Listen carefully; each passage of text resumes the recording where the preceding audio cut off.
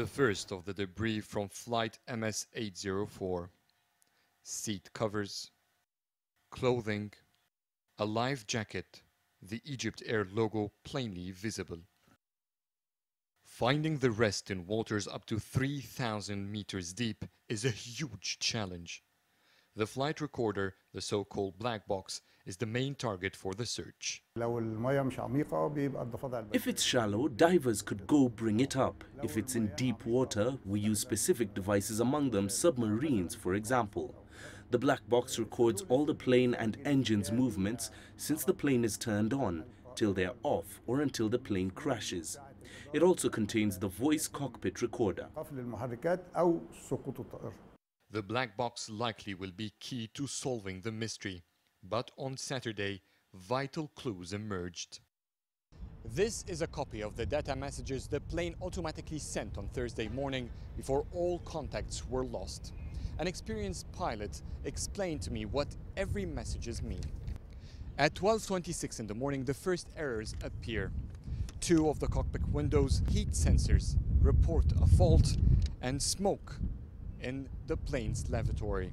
A minute later, smoke is detected in the avionics room.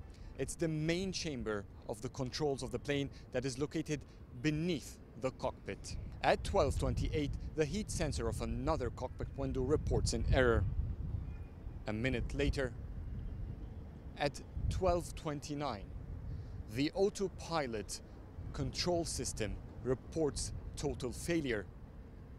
And the same minute, the entire control over the plane is totally lost. That was the last message from EgyptAir flight MS-804. What these 3 minutes imply is that a fire took place in the avionics room, the chamber below the cockpit, with smoke detected in the lavatory behind the cockpit and affecting the windows of the co-pilot on the right side of the plane. But it does not say exactly how the fire started.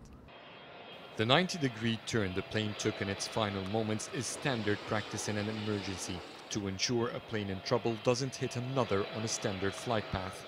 The next step, the veteran pilot told me, would be for the crew to keep control and then to report the problem to air traffic control.